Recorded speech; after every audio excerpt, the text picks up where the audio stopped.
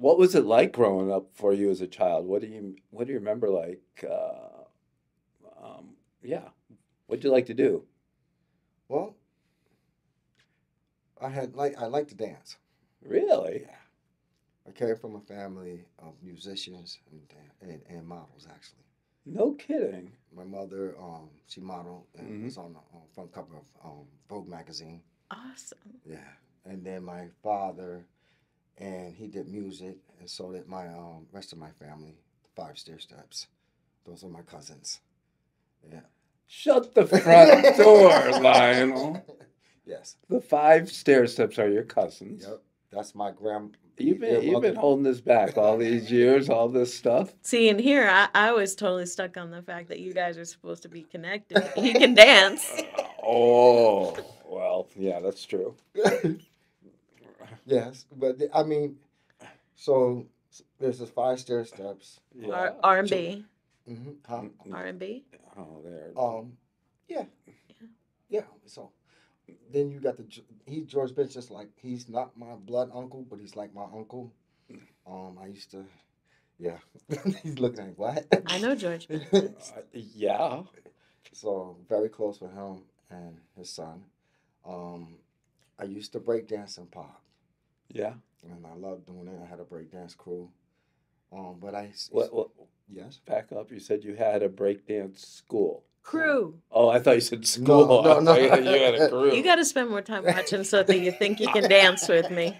Well, I don't watch that, but I did watch all those cruise movies when the Okay. kids were watching them all. So you had New York City Breakers, Rocksteady, Bugle Boys, um, USA. It was a few of them. What was Bugle, yours? Bugle Boys was ours. Bugle Boy. We were out of Paterson, New Jersey. You know I'm Yeah. going to be Googling. That was Find some YouTube videos. yeah. Are you Actually, on there? there's a video. I didn't go to do the video, but Yeah. they're in it. Yeah. Real Roxanne. They danced with her. Mm-hmm. We were basically going out of New York and New York. A few different other places we went to do what you call battles and stuff Yeah. like that. And that's how I met my son. I remember I met my daughter's mother Mm-hmm. at a club called Buttersfield in New Jersey, Mm-hmm. and we were battling New York City Breakers, and we won. And so Wow. that's how I met her. So How old were you? I came to Connecticut in 17, 16, 15 Wow. when I was really into it, 15 and 16 years old. Yep, about 16, yeah. And then I stopped around going towards 17. They kept on, and that's when I got my first job. Well, not my first job, but to me it was a real job. I worked for iLab.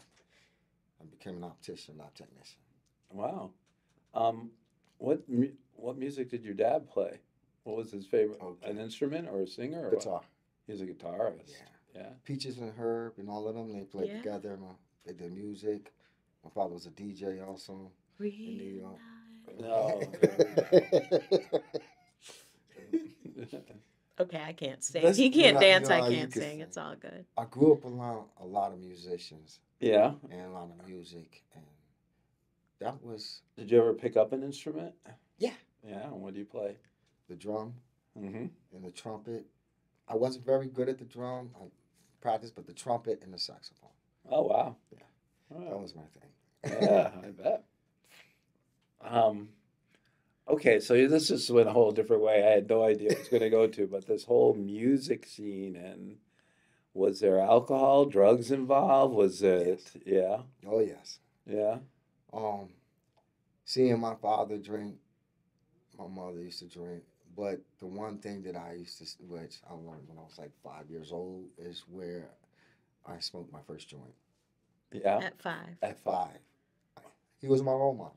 yeah, So back then, they had the marijuana in the Christmas box, the card box, mm-hmm, and they used to take it out, and I used to see him home. One day he wasn't home. I wanted to do what he did, and I rolled it up. It wasn't the best one, seeds falling out and everything, but mm-hmm. I lit it and I got high.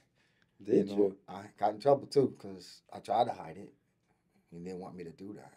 Yeah, But today, like I know, I saw. yeah. Don't You're do lucky us to like burn yourself.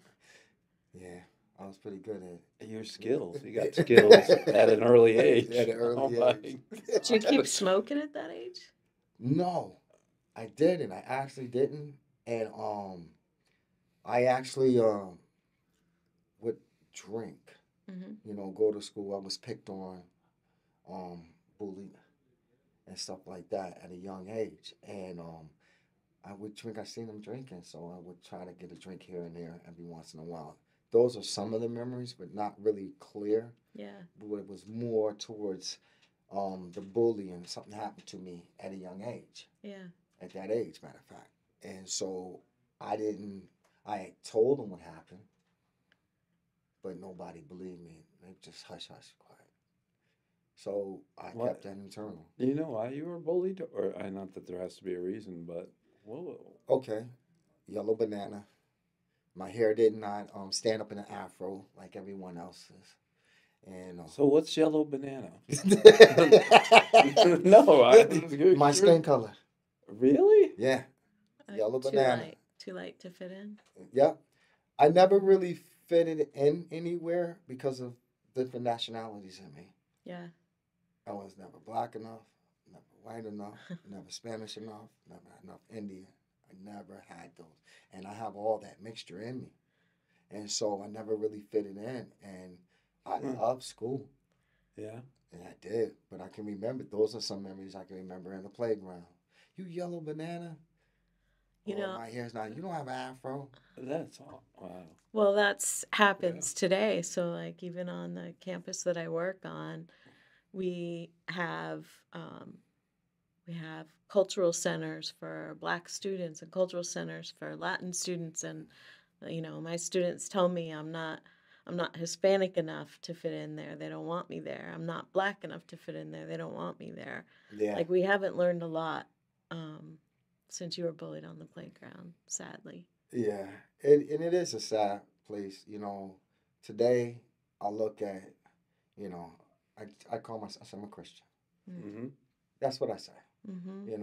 Well, what nationality are you? Christian. Mm-hmm. And it doesn't matter. It's not about race. We all have the same blood.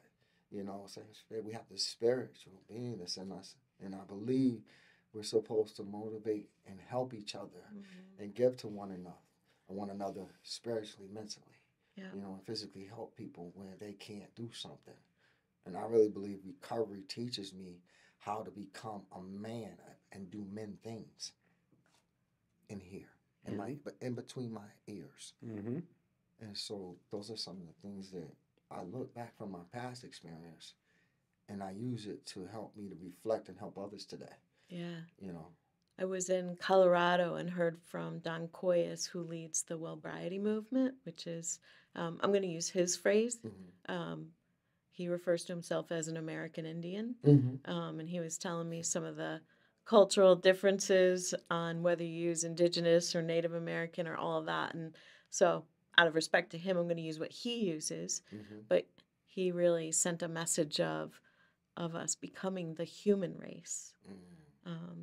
And I just think about like all the races that are mixed in you. You are a human, right? I am a human. Yes. Yeah.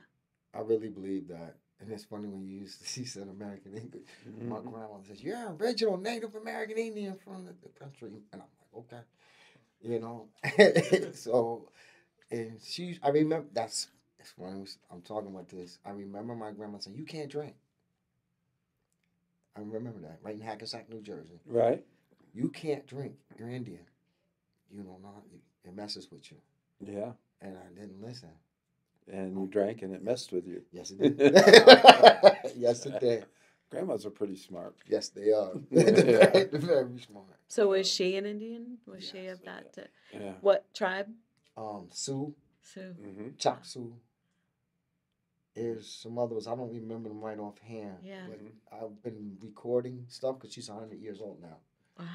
And still alive? Yes. I How take cool. care of her. Do you? Yeah. Here in Connecticut? Yes, sir. Wow. That's the gift of this recovery process. I'm so thankful to CCAR and everything, all the pathways, because I'm in position. My grandmother finally said that. I couldn't believe it. Mm-hmm. She just said it recently. Said what? I thank God for you being in position. You're my angel. Oh, There was a how time sweet. my grandmother wouldn't give me the key to the house. Nah, we understand. Yeah, Understand. not, but she gave it to me, and she's blind. Mm-hmm. She can't hardly hear that much now. Mm-hmm. But I'm able to be there for her finances, with the upbringing, the upkeeping of her home, Mm-hmm. and to make sure her doctor's appointment things and needs are met. Mm-hmm. You know, and there was a point in time I really wouldn't have been able to do that. Oh, I yeah. would have ran, Yeah. and I ran for years because of that. And you've been redeemed. Mm-hmm. Mm-hmm. Grateful and thankful. I just woke up this morning. I said thank you. Mm-hmm. I do it every morning, but I was like, I'm not waking up with a hangover. I have the breath of life in my body, which I used to take for granted for so long. And I want to do the right thing.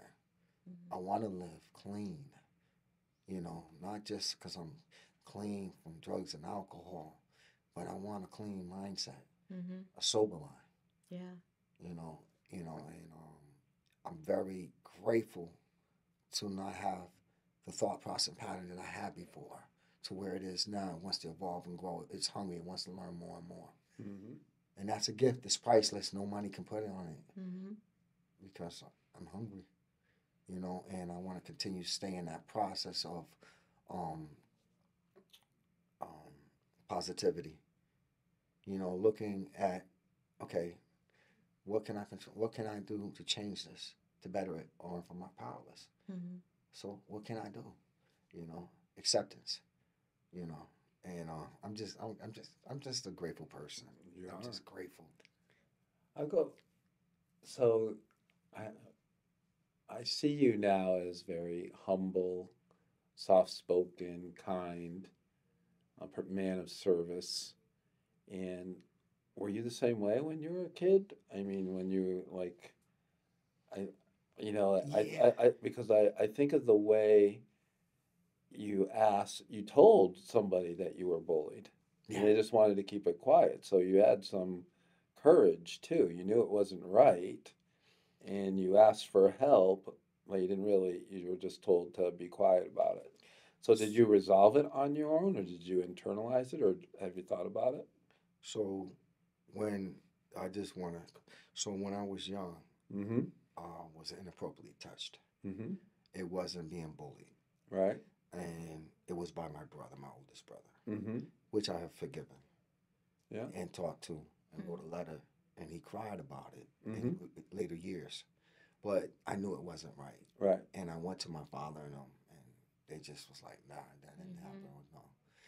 And so I internalized. I kept that hidden for years, and so I really believe that my drinking started, and my anger was building up inside of something that nobody would listen to, Mm-hmm. Mm-hmm.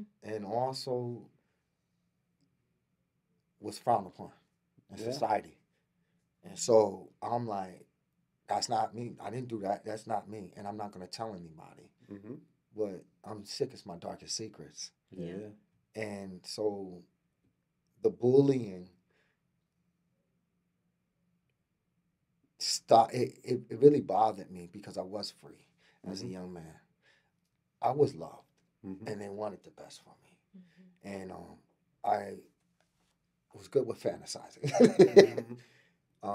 I was always playing like I was in space and all kind of space. Like I said, 1999. Um, what was the other one? Lost in Space. Oh yeah. Yeah, Will Robinson. I Yeah. remember all that. Yeah. And I just love. I mean, I was free. We had fun at home. Me and my brothers played. Um, my brother Todd wasn't there, but it was also me and my brother Michael, and we did we did a lot of playing, and you know, we had fun together. You know, it wasn't like we were raised not to love one another, and Mm-hmm. so you should share your toys and things like that. You know, but it wasn't like in middle school that the bullying became more so, Mm-hmm. and at that point there was a turning point, but towards the negative.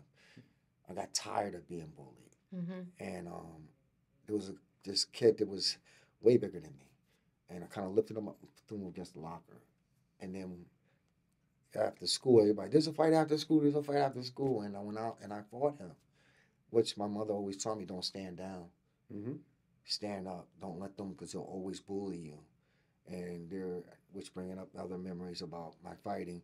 So I fought him and I won, and everybody liked it, and I felt in. Mm-hmm. Here it is. I'm not looking that funny as the yellow banana, the hair, the curly hair. You don't have an afro, and everybody's like, "Ooh," and I loved it. You like me, and so I didn't know I could fight, and I wound up fighting a lot, Mm-hmm. and nobody would mess with me. Now I got this reputation. Don't mess with him. He can fight, Mm-hmm. and that was the cool thing. So were you a natural fighter? Had you trained at all, or did you know? I Or was just, I was a natural fighter, and then my mom and them put me into martial arts. oh boy. Yeah. Oh So boy. yeah, Yeah. and so I don't the want to film. mess with you. No, no, I didn't mean it like No, that. I'm not gonna mess with you. No, Well, maybe a little. no, martial arts is to protect yourself. and walk away. Exactly. Yeah. It is Right. not to Right. hurt anyone. Yeah. It is for last resort. Mm-hmm. And I learned that, and so I never wanted to fight anybody really. Mm-hmm. But if you did, then I knew how to protect myself. Yeah. And It's kind of- again, society, the peers, they like that. Mm-hmm. Mhm. And I had moved from Hackensack. I dropped out of high school Mhm. and went to I left Hackensack and went to Paterson, New Jersey. Different, I won't say culture, but surroundings is totally different. Mhm. You know, very hoodish, Yeah. very Hackensack was more relaxing, Mhm. but hoodish. That's the best way I can explain it. Mm-hmm. And my character changed with the breakdancing. Now I became this real tough guy, and then fear because you live in Paterson. When I go to the other towns, and I used to protect my brother. Mhm. You know, I wanted him to get an education. I did college prep for in high school for some time, and then I just lost interest. Yeah. When I say interest, like I had got into drugs, Mhm. drugs. I drank, and I smoked marijuana, and then from there, I was introduced to what they call base back Yeah. then, but it's crack cocaine now. Yeah. And that was one of the worst things I should have never done, because it took control of my life. Mhm. It made me feel good. It made me feel powerful. And wanted in areas where people didn't want to deal with me. Yeah. What did you want? Did you have any aspirations or anything you wanted to be or do when you were a young man? What is it you hope to? I know you said you wanted to be an astronaut when you were a kid. Well, when you're I love space. yeah, and when you started doing this, what did you want to do? Nothing. Yeah. Oh, I I can. changed. I wanted to be a big time drug dealer. Did you? I wanted money. Did you succeed? Somewhat. I believe it. I'll be honest. Yeah. I did. Uh-huh. I'm not proud of it. It's No, I something know. that I don't regret my past. I take a look at where I was, because it Mhm. taught me to understand who I am today and Mhm. why other people think what they think. But yeah, I like to pull back a little bit. My mother, when I was living with my mother always took me out to see the New York Nets, the Knicks, those front row seats and stuff like that. And today we know that costs a lot of money, but my family didn't have the money. I'm like, today I thought back, how does she have this money? And so there were a lot of famous people that used to come to my house. Yeah. Yeah, Lawrence Taylor, Mhm. Michael Richardson. Okay. Now I see what Yeah, road you're going down. Okay. Yeah. Yep. And I learned something, and my mother when I used to take the marijuana out of her drawer to go get high with, she said, "You don't know what you're doing." So that was her little side hustle to put food on the table, for the rent and stuff. So as I was growing up, going to school, I'm still seeing and learning this, how to be a dealer, Mm-hmm. you know, how to maneuver, um, how to like cars. Because she used to drive me to school in a Jaguar, 2 different colors, blue and black. And they weren't hers. It was Michael Richardson's. Mm. So I had to, I grew up in Fantasyland. I'm Yeah. gonna have the cars, I'm gonna have money. My family's gonna leave me all this money because of who the dancing, you know, from the musicians and all that. And that's not true. It's not true. That does not always get left to you. Is You your know? mom still alive? My mother died in 1996 from this Wow. disease. Mm. She had scoliosis of the liver and she bled to death out of her mouth. I was the one that got her to the hospital. When were you born? What year? 1968. 68. Yeah. 68, 96, 3 years younger 31. than me. Uh-huh. So yeah, and You the look thing- a lot younger. Thank you. I appreciate that. Huh? He looks a lot younger than me. He's 3 years younger than me. Yeah, he looks way younger than you. Mm. Way younger than. Never mind. Don't play with us as far as that goes. So 96. Wow, dude. What's so about that? It was one of the excuses I used to use. Yeah. My mother was my best friend. Uh-huh. She loved me. She wanted me to do the best I could. My mother also did use Mm-hmm. crack cocaine on base back then. I've used with my mother. Mm-hmm. Didn't want to, and that's a whole nother story. Trying to bring her home. Mm-hmm.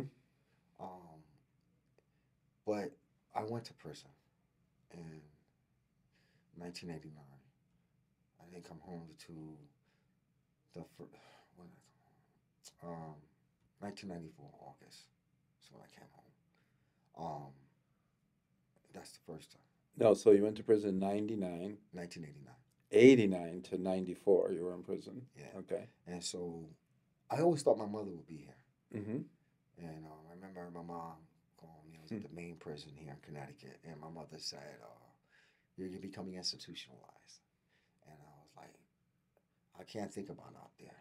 These are my friends. These are my peoples in here." Yeah. And I basically cut the outside world out, and I lived to survive in there because you could die, Mm-hmm. and it was really rough at the time I was in there. People were dying, and all kind of things, and How did you survive? I became what you call a gang member, Mm-hmm. and Were you the leader?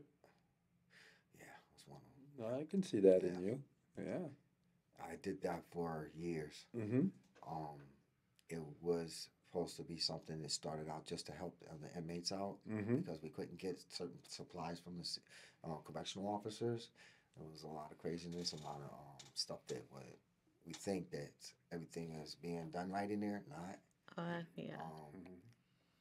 And so there was a lot of racism in there, on all kinds of races. Everybody just didn't like each other. Mm-hmm. But it was a way of life in there for me to feel secure, Yeah. have my needs met, and so that I could go home. And you kind of knew the rules too, right? Oh yeah. Yeah. Okay. Or made the Well, rules. you learn the rules. One of the rules was stay clean, Mhm. and I didn't know. And I remember when I was in there, they tied my cell door up. This was at the county jail, and threw a whole bucket of water on me. And I wanted to get to them. I couldn't because they tied the door, and everybody acted like they were sleeping. The guard came in and took me out of there and brought me to another part of the jail.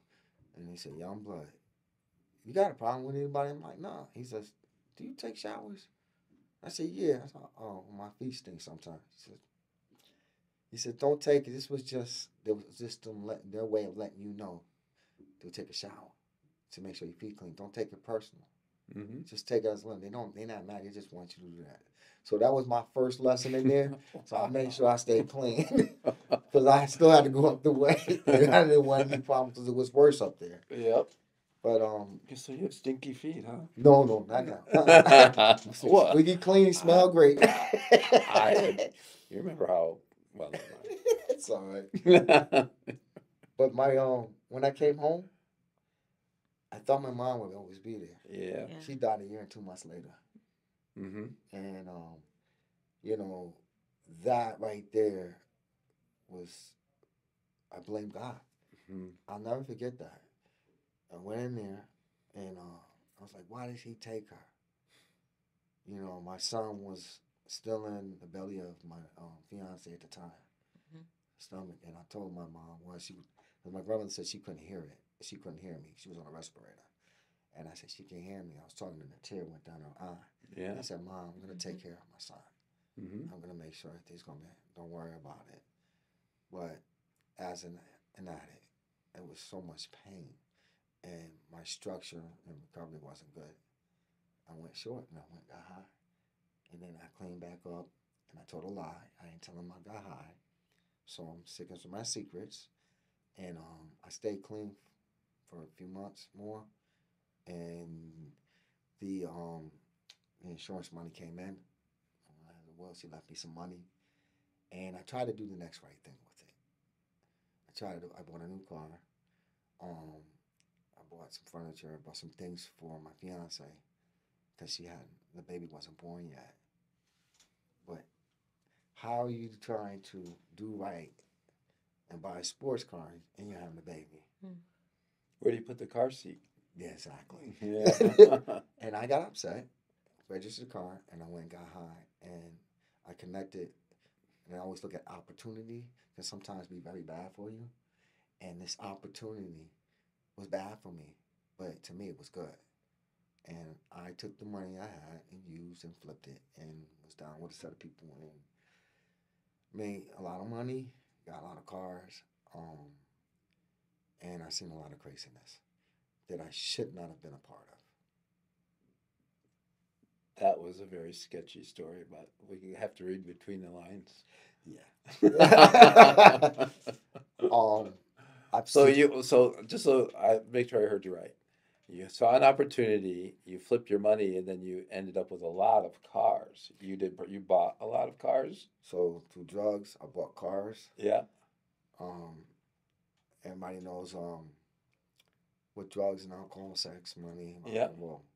So it was a lot of women, a lot of cars. I had a baby coming, and it got me a lot of recognition as this big time guy, money Yeah. man. Yeah. And I ran with that power Mm-hmm. already being a gang member Where were you?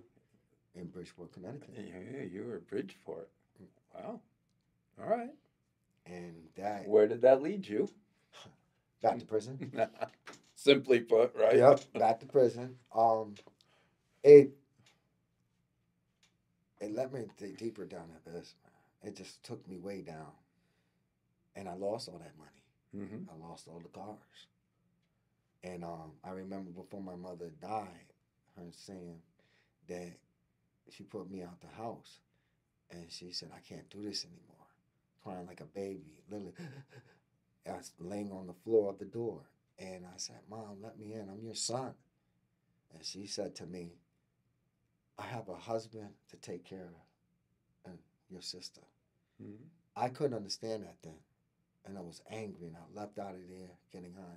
But before I left, she said, all you do is come here to eat, sleep, rest, and take a shower. Mm-hmm. Then you're off and running. And so that was my pattern for some time. Mm-hmm. You know, it was my pattern for some time. I went back to prison with a slew of new charges. Um, House was raided, looking for me. Um, High bonds. Um, I went back to prison, and I stayed there until 2005. Came home, got another year, and that was the last time. I said I can't do this no more. All right. 2007, I came home. Mm-hmm. I didn't want to go back. I renounced everything. It was like I wanted better for my life. I was exposed to NA in there and AA, and I would go to the meetings in there. I went to drug programs in there to facilitate, to become a mentor there. Um, but I seem to always go back out. Mm-hmm. and I didn't understand why. And when I came home, I worked for a cable company, and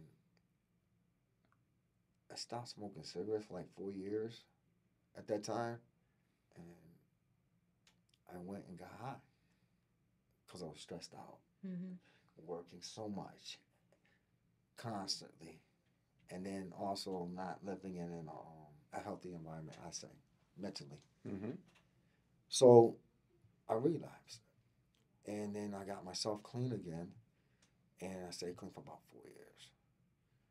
And let's see, Did you run into CCAR or anything in That's Bridgeport where- and all that? Yeah. yeah, I was clean for about 4 years, but when I came, I was in NA, Mike Askew. Yeah. Yeah, I was a literature chair, and he had literature, and he was telling me, I asked him what the place was, and he was like, "This is CCAR." Yeah. And I'm like, "What's that?" And he explained, "Let me explain this to you." And so Mhm. he's telling me about it. Uh-huh. He said, "You should come down." Mm-hmm. And I was going to my meetings, but I would come over there to see what it was about. And I really, really, really appreciate the doors being open when they were, because they helped me to really feel more comfortable about myself and sharing where I was at with a group of people, and nobody was judging me, Mm-hmm. and I would go through my ups and downs. And there's one particular instance I remember going in the office and Mike, I felt short and I was crying. And he said, "Well, go out there and tell them." And I was like, "No, I just," he says, "They understand. Go let them know you're back. Here you are." Mm-hmm. And I did, and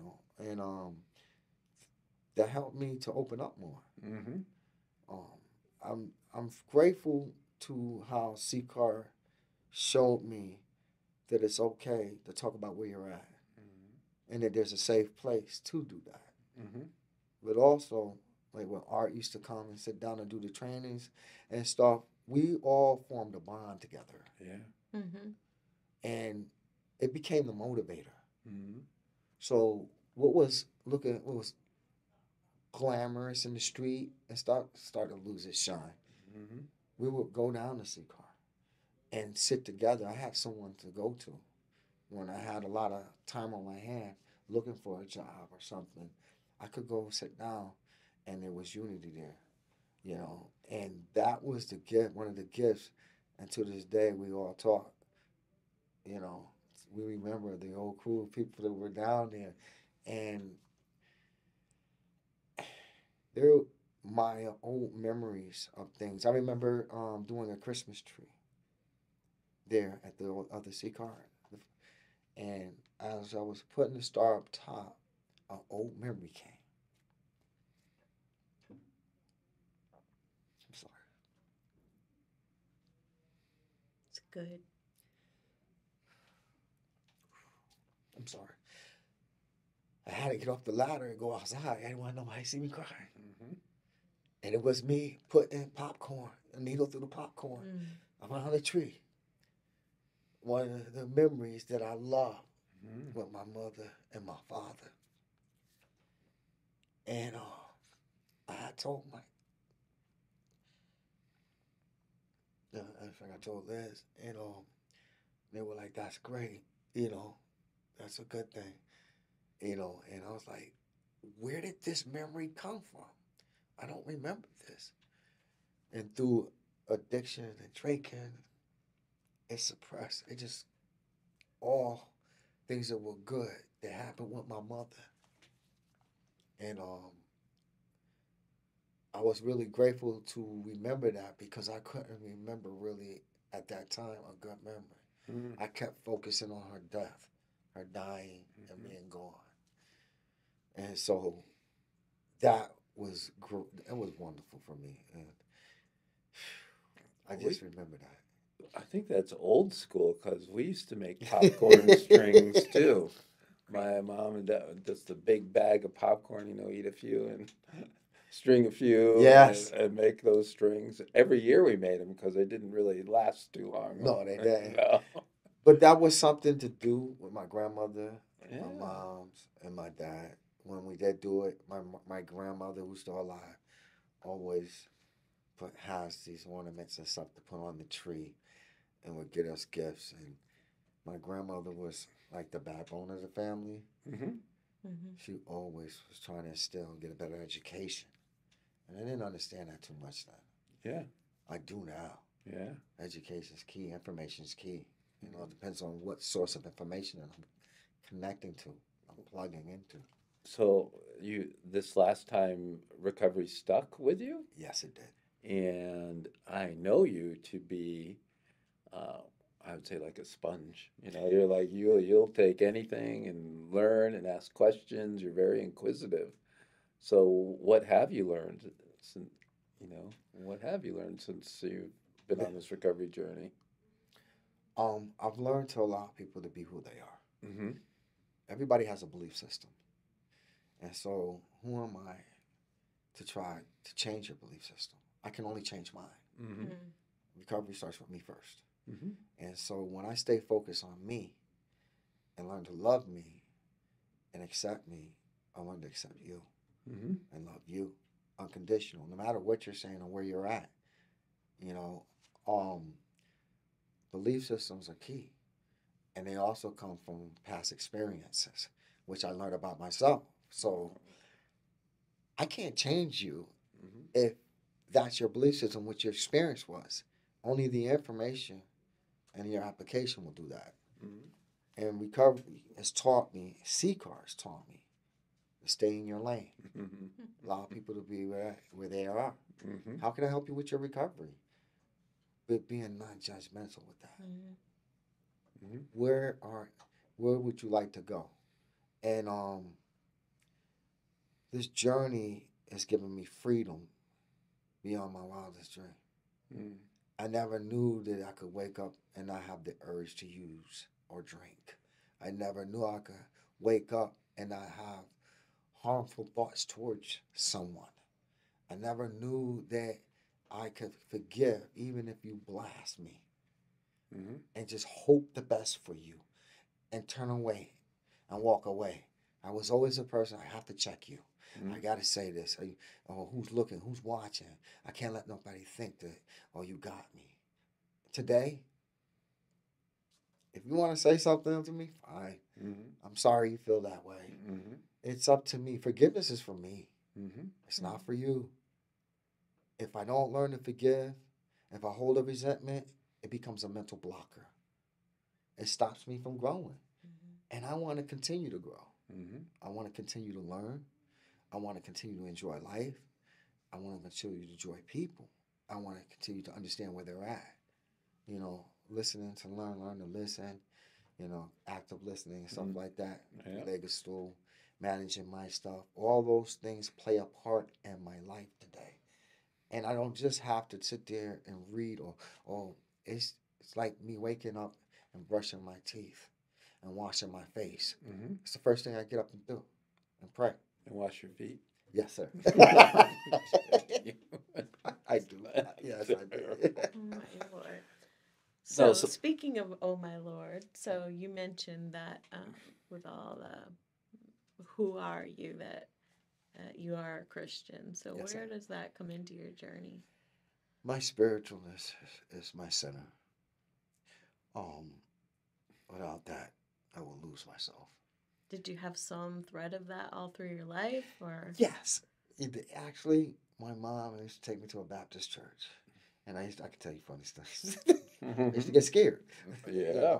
I'm sitting in there, and Yeah. the pastor played around, Mhm. and somebody told, hallelujah. And I said, you know, and as a young man, I didn't understand. Mm-hmm. You know, you just had to go to church. You need to be there on Sunday. Mhm. You know, I was told that's it, you know. And I was told that about going to hell and all that, and I didn't want to go to church and I found out my spiritual journey is something I must find out, not the God or church where my mom and them were raised, where they went. I need to find out what was good for me. Mhm. And I did that, you know, and I found out God was a loving, caring God, Mm-hmm. you know, and like anything, there are consequences to what I do, Mhm. you know. So, but it doesn't mean He doesn't love me. And I didn't think I could be forgiven. I have to say that for a very long time because of the lifestyle that I lived, the things I had did, the places I had been, the people I ran with, the things that they did. And I didn't think I ever could be forgiven till I seen people in prison who were praying and asking for forgiveness to change their life. And this recovery process has taught me that I was where I was in my mindset. I believed that that was the right thing at the time, but I found it was wrong. And as long as I asked for forgiveness, my life changed. I can be clean. And so that's how I look at in recovery. I'm going to make mistakes. I'll have a lapse in judgment. But the fact that I recognize it and I do something about it and don't hide it and let somebody know what my God is doing for me so that someone else doesn't have to stay stuck in that mindset either. I'm doing my job.